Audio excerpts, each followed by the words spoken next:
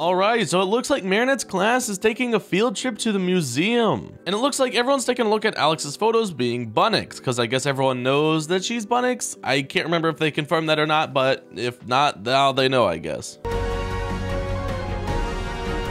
Then Marinette and Olio run off, and Nino and Adrian are like, what? Where are they going? But they're going around the museum looking for a secret ladybug thing.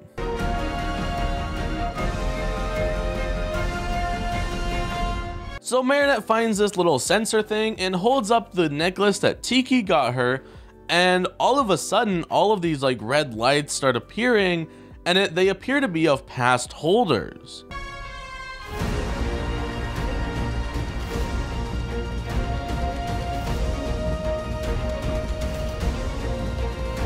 Now it looks like we have the Pharaoh as the main villain here again, so they're reusing another villain, just adding a few extra powers there. And I will say, the animation on here looks pretty good as far as like the lighting, so I'm excited about that.